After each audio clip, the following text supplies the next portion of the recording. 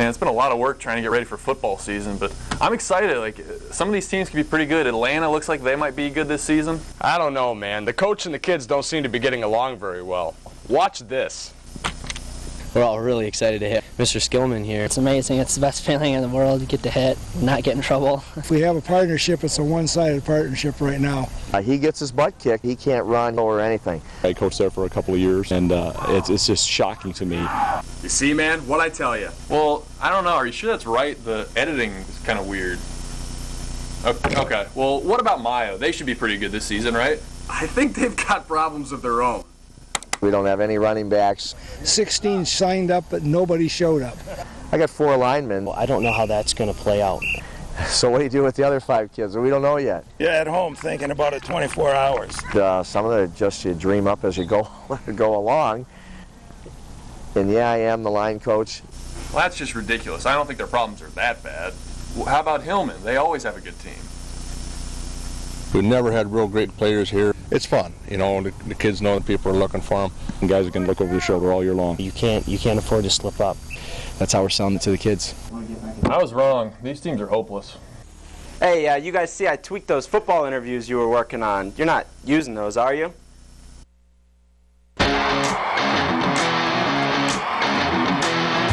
The Fifth Down presents the 2011 Pigskin Preview with Jeff Schaefer and PaulRGerke. Hello and welcome to the Fifth Down Pigskin Preview. I'm PaulRGerke. And I'm Jeff Schaefer. For the next half hour, we'll take you on a journey throughout northeastern Michigan to get ready for the upcoming high school football season. But before we worry about this year, let's take a look back at 2010. The Huron Shores Conference only has 4 teams, but it's a competitive league. Whittemore Prescott took the 2010 crown, beating all 3 of their division opponents. They took down Traverse City St. Francis in pre-districts, but got shut out by McBain in the district final. Alpena continued to struggle in the Big North, ending the year with only 2 wins, but the conference sent 3 teams to the postseason: Traverse City West, Petoskey, and Cadillac, the Vikings making it to the regional finals. Joburg and Onaway finished in the middle of the pack of the Ski Valley, which was dominated by Mansalona. The Ironmen went 7-0 in conference play, but lost to Ishpeming in the district final. Hillman won the North Star League with a perfect 5-0 record. Mayo also made the playoffs, and they faced each other in the first round. The Bolts beat the Tigers and then destroyed Cedarville 57-18 in districts. Unfortunately, the Thunderbolts' run came to an end in regionals. They lost to Mount Pleasant Sacred Heart by 42.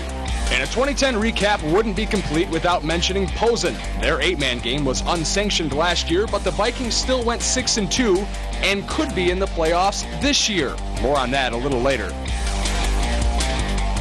Now that you're up to speed, we can get started on this season. Teams officially started practicing 3 weeks ago today. But Posen and Alcona got a bit of a head start.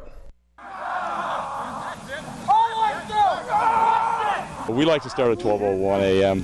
It's something that I think is a cool idea. We do it because we want to set a tone that we're not going to waste a minute of our time. High school football is all about being underneath the lights on a Friday night, so that's what we want to get them used to. There you go, Andy. Go. That's it, Andy. We want to get a head start. We want to have a leg up on our opponent. The kids really like it. You know, it's kind of fun. It's always nice to be out under the lights. This is one of the finest facilities in northern Michigan. The field is just fantastic. It's nice to come out under the lights for the first practice. I mean, it brings a lot of excitement to me and just all the other guys on the team. It takes a lot of guts to be out here at midnight, you know. Get to see what we got this year. It's easier to work out here at night. It's pretty nice out here. It's not hot like it is usually during the day. Just to come out on the field, get that feeling back from last season, brings back memories from all the guys. Our coverage kicks off in Posen, where, as you just saw, the Vikings started the season under the lights. Only about a dozen students have been showing up, but that's a manageable number since the Vikes play 8-man football as opposed to the normal 11-man game. Coach Wayne Karsten has got his boys lifting for an hour before their normal practice routine, hoping to bulk up for a playoff run this season. Yes, you heard that right, a playoff run. This is the first year that the MHSAA is officially sanctioning 8-man, a style Posen has embraced for the last couple of years. That means Karsten's small squad has something to play for, and you can bet they're excited to get the regular season started. It puts a carrot at the end for the kids because now there's playoffs. We got a 10-team league up here. We play everybody one time in our league. That's our 9-game schedule. So these kids want to win. It's not, I mean, yeah, make the playoffs. So many teams make the playoffs, but these guys want to win. They want to go be more than just make the playoffs. We want to win the league. The path to the postseason won't be an easy one. The Vikings will have to find a way to replace some key contributors, including Shane and Corey Henkuski. Thankfully, there are seniors waiting for a chance to lead. They're hoping to improve on last year's 6-2 record and capture the Bridge Alliance title. Oh, we got guys come back, and everybody knows that they want to build on that, and that's what our coaches do. We keep building every year. First week, it just brings all the adrenaline back. You forget how good it feels.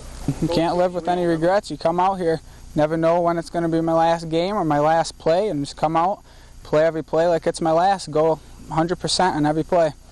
It'll be interesting to see if Coach Karsten can keep his boys from getting complacent, since almost every team in the 8-man Bridge Alliance is going to make the playoffs this year. Yeah, and of course they've got that small squad, which is why they went to the 8-man game to begin with. But this is a team that's got some talent. They went 6-2 last season, and the big test is going to be if they can replace those seniors. When you lose a guy like Shane Henkuski, who did so much for this program, it's always a tough test. That's right. Now, no matter how Posen finishes up, they're just the start of our football coverage. When we come back, we'll take you to the Huron Shores Conference. Will Whittemore Prescott be able to defend their title? The Fifth Down Pigskin preview will return in a moment.